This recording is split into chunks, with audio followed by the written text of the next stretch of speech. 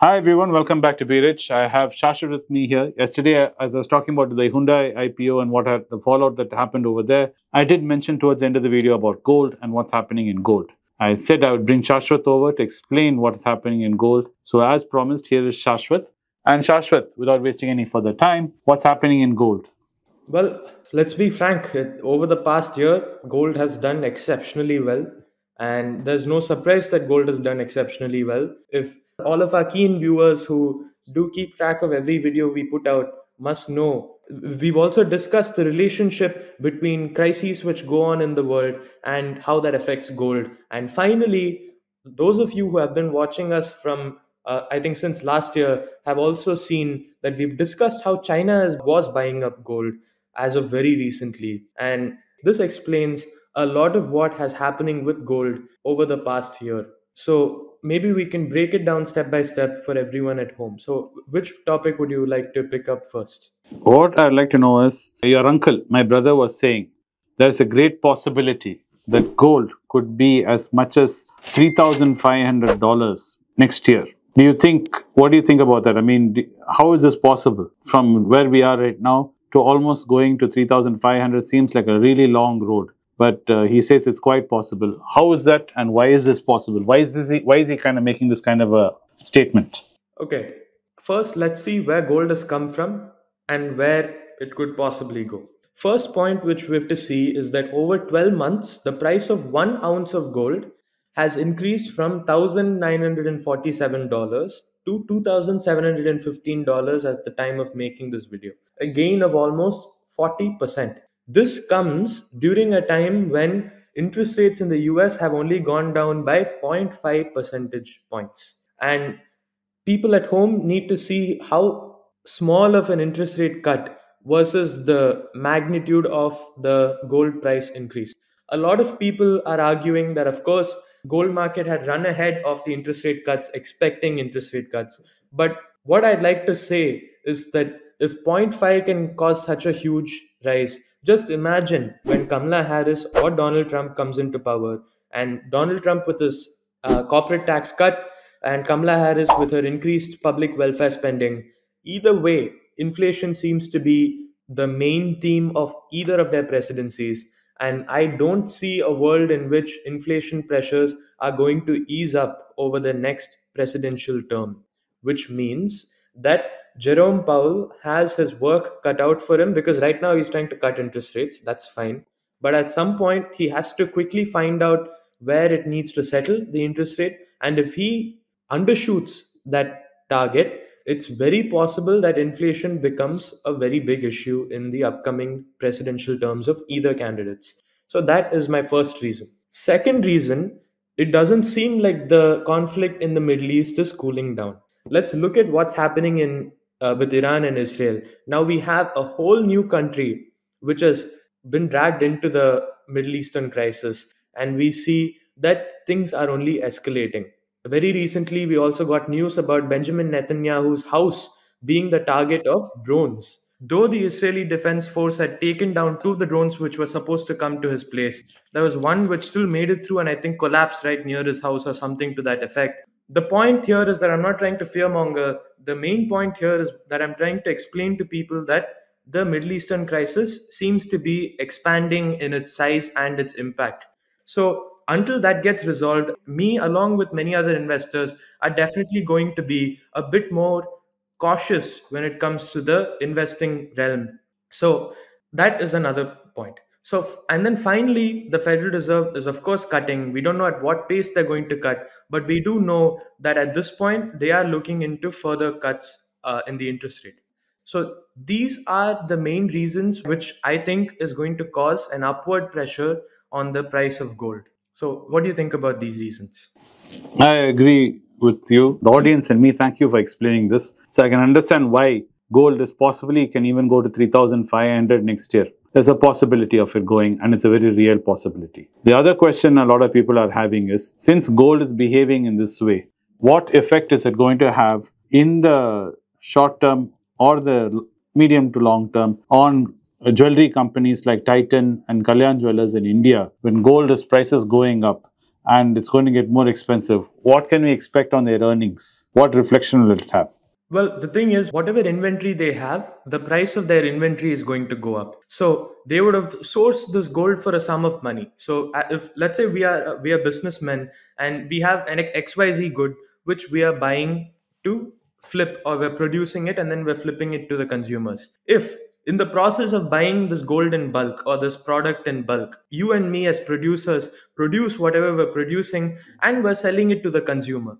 Gold is special because the value of the product which we're selling is measured in the raw material which we're putting it into the product directly. The grams of gold along with the making charge is what generally consists of jewelry prices. So when you look at jewelry prices go up, and it's going to be windfall profits for these jewelry company. So if you are a jewelry company, you're probably, if gold prices do end up going up, you are going to have bonanza profits which you might not have had if gold prices did not go up. So it's a positive force for the price of gold, because anyone who has entered a gold shop will see that at the in front of it or inside in a small ticker they'll say today's price of gold, where they show you what the price of gold is per gram. So this is something which people need to keep in mind. Okay, and some of our viewers have been asking, since they do not know anything about stocks and they do not know anything about investing, in the still learning phase they're in, and there's an opportunity here in gold, where gold looks like it's going in an upward trajectory. Even if it doesn't go up to $3,500, there is a good chance it will land in above 3,000. They want to see if there's a hedge, they can make a bet on gold in the short term. Would you think that is an advisable bet to make, to buy gold ETFs for the short term till next year, and instead of holding cash in the bank account, if they have some surplus cash they don't need for a year or two, do you think it's a good idea to put it in gold instead of stocks? I think buying gold is a good idea. I think gold has always been an asset, and at least for Indians, which has delivered safe returns over a long period of time when our currency is inflated. So I definitely think that buying gold standalone is not a bad idea at all. But I think timing the gold market could be a bad idea. None of us exactly know when gold is going to go up and when gold is going to come down.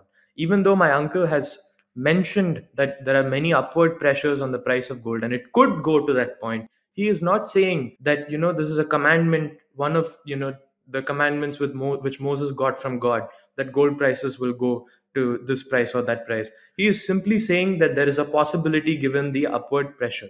So those of you at home, you need to take a call on whether you want to be a trader or an investor. I would rather be an investor, and I would say if you want to buy gold, buy it and hold it, because gold is going to do well regardless of whether you get a bonanza profit next year or not. So if you are an investor and you're going to buy gold, I commend you and I'll pat you on the back, as long as you make sure that you're following the principles set out by Warren Buffett and Charlie Munger in terms of long term investing, rather than trying to make a play in the short term and maybe even burning your hands. Great. So there you go, guys. We have been told by Sashwath what is happening in the gold market, what to expect in the near term in the gold market, and why it's going to happen. And if you are planning to look at gold, he's saying purely look at it as an investor. And when you look at it as an investor, even Warren Buffett has said gold is not a great tool for investment in the long term. Markets will beat it in the long term. So keep that also in mind, that you should not be buying gold and forgetting about it, like what we were talking about stocks. So buy gold as much as you need for your safety and as a sense of security. But if you need gold as an investment, do draw a line somewhere in the sand where you say, okay, I have enough gold, because you're better off looking at stocks. And second thing, what Sashwath is saying you should focus on, if you have requirement for gold this year, or you know for sure, let's say you're getting married next year and you definitely require gold next year, you're better off securing the gold at a lower rate today than thinking and postponing it till next year, and then finding out all the budgets you have put aside for your wedding and your gold purchases might have actually gone up by 40 to 50% by the time. So that is another thing to take into consideration, is what Sashwath is saying. Anything else you want to add, Sashwath, before I wind this up? Yeah, just one point. I am in complete agreement, and I don't think I emphasized enough on the fact that stocks do end up outperforming gold in the long run. So, like my uncle said, there is a point where you have to draw the line in the sand, and you have to say there's enough of that very lustrous looking asset, and it's time to move on to proper investments, where proper, and I mean proper in the sense that investments which give you a yield, because gold doesn't give you a yield per se. So that's the point I wanted to make. Yeah. Great. So thanks for watching the video today. I hope it answered some of the questions you've been thinking about gold. This also applies to gold related stocks, how you should analyze companies like Titan or Kalyan Jewelers is what you should keep in mind about their earnings and what the future price projections might be of these stocks. Thanks for watching the video again, and we in Shashwath will see you in another one soon. Thank you. Thank you. Hey guys, that my uncles Vinod Srinivasan, Anand Srinivasan and I have rolled out our Substack, which is basically a blog/newsletter where we're going to post our original research onto it, and we've analyzed macroeconomic trends. And a lot of you know my uncle Anand Srinivasan and I regularly write for the Hindu, and these articles are also going to be made available for you in the Substack. The link is moatinvesting.substack.com. You'll find it in the description and in the video right now. We hope you go check it out. We've put a lot of time and effort into it.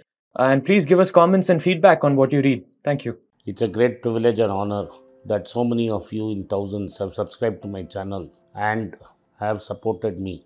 I have written 2 books in English, The Alchemy of Money and Ordinary Stocks, Extraordinary Profits. These books are published by us and are ready. If you want to procure a copy, send us a message to the WhatsApp number given below and my team would respond to you.